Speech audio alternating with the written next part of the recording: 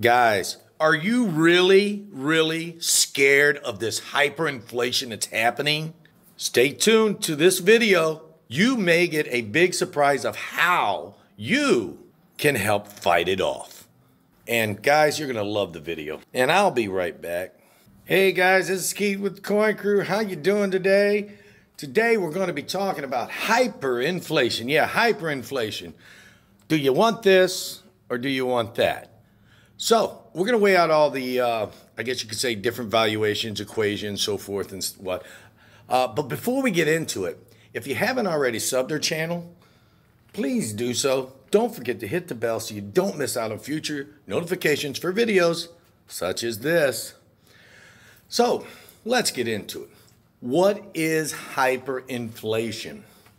Hyperinflation is a term best to describe the excessive, out of control general price increases in a given economy. While inflation is measured at the pace rising price of goods and services, hyperinflation is normally a rising inflation, typically measuring more than 50% per month. That's right, that seems like a lot. The goods go up 1% one month and then 1.5% the next month. That seems like a lot, yeah. So my question is, this mostly affects your fiat currency. That's all this stuff right here, all this greenbacks. So how does it start? What is the beginning? What are the precursors to hyperinflation? Well, part of what we know about hyperinflation is basically like it's just kind of the growing increase, I guess you could say, more like the increase of, I don't know, say a cup of coffee. Imagine drinking a cup of coffee, and before you finish that cup of coffee and you go back to buy another one, it costs twice as much. That's kind of like what you would say hyperinflation, so to speak.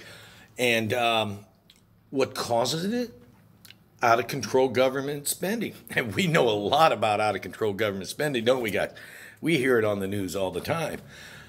We have so many people who get unemployment, and that's out of control when you're not actually looking for a job and you're getting unemployment. Excessive printing of currency, and we know a lot about that too. All them stimulus checks that everybody has received. Yes, it was great getting all of this cash for free. But what that's going to do to us, it's going to make the cost of a gallon of gas go up. It's going to make, going to the movies, going shopping, getting some groceries go up. So what you got to ask yourself is hyperinflation good? In my opinion, now I'm no expert, no financial advisor, this is just my opinion. I don't think it is. Let me give you some examples of hyperinflation that have happened in the past. One of the first examples of hyperinflation recorded was during the French Revolution, where the monthly inflation rate peaked at or about 143%. That's a lot. That means if I paid $10 for a lamp or whatever happened to be $10 at the time, that means next month I was paying $14.30. Did I calculate that right? Let me get a calculator and calculate that right. Hang on just a second. Yeah, I calculated it right. I just had to check with the old trusty calculator here because, as you know, I kind of freestyle these videos and I just do all this stuff from memory, and I did that calculation in my head. Wasn't too bad. But anyway, the first one was during the French Revolution, 143%, 1 month. That's huge. I mean, that is absolutely huge. That means if I had something that cost $1,000, 4, 5, 6, 7, 8, 9, 10, $1,000. Now I'm going to add 1, 2, 3, 4, and another 30 just to buy that same item the following month. Now, that was the first recorded hyperinflation was during the French Revolution. However, there were no more recorded hyperinflation eras, so to speak, until like the 20th century. And oh, lordy, lordy, did we get a lot of them. There was like 17 hyperinflation that occurred in Eastern Europe, Central Asia.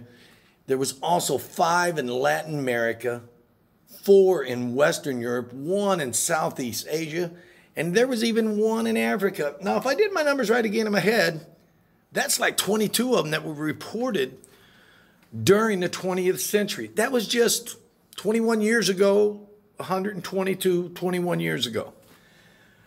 So that's a lot considering there was only 1 recorded before that, and now you got approximately 22 or more.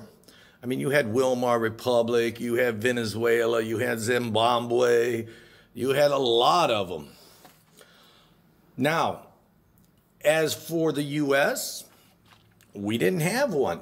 There were a couple of periods in which the U.S. did exceed 50% inflationary rate, which is a threshold for hyperinflation,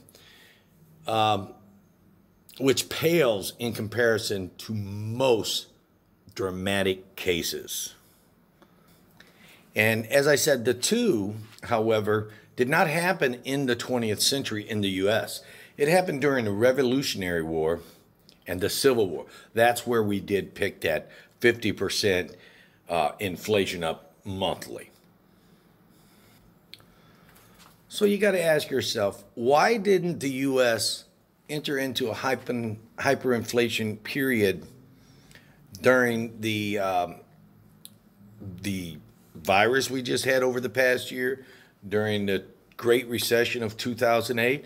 Well, what we had was quantitative easing with low interest rates. And that did help out a lot. Now, with that quantitative easing and those low interest rates, I don't think they helped out as much as the government lets us on to believe. Now, what I'm trying to say is hyperinflation hurts your dollar, but what does it do for your gold? What does it do for all your silver? That's the question you got to ask yourself. Am I better off keeping my money in the bank and earning this low interest rate, or am I better off taking my money and putting it in the gold, in the silver? It doesn't pay me no interest at all. But what it does for me during these times of hyperinflation is it helps. It helps a whole lot.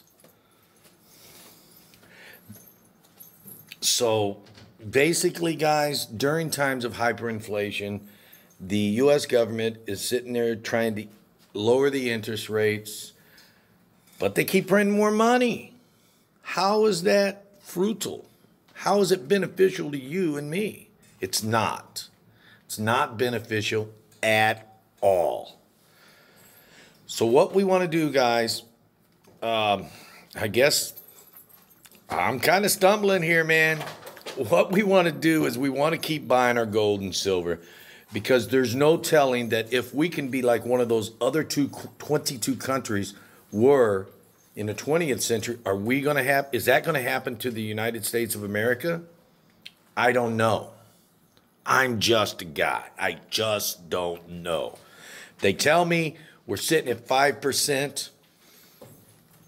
I seen gas go up 40 cents last month. I seen my gallon of milk go up $1. That's $1 for Michigan on a gallon of milk. That's a 30% increase. That's a lot more than 100% per annual. So guys, what you want to do to help fight hyperinflation? You do want some of this. Some of this fiat is good. I mean, it's good. It helps you pay your bills. You don't want to be completely out of fiat. That is a definite. Don't run out. Because if you can't pay your bills, then you have to get some more of that worthless money right there, that worthless stuff, to pay those bills. So that means you have to sell some of your real money, your real gold, your real silver. You have to sell it. And year after year, decade after decade, when I could buy a gallon of gas for a silver quarter, I can buy it today and still have some change. But if I'd have kept that fiat right there, there's no silver quarter there. It's going to lose money.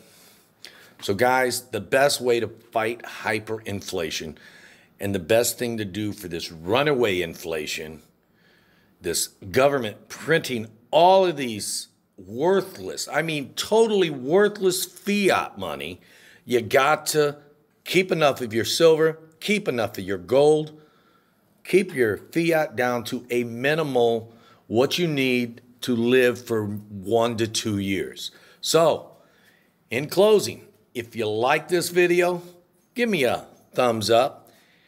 And if you got anything to say about it, comment below. So until next time, guys, enjoy the videos, like everything you like, and buy all the silver and gold you can, because you won't be sorry. Thanks a lot for watching. We'll catch you next time. Bye.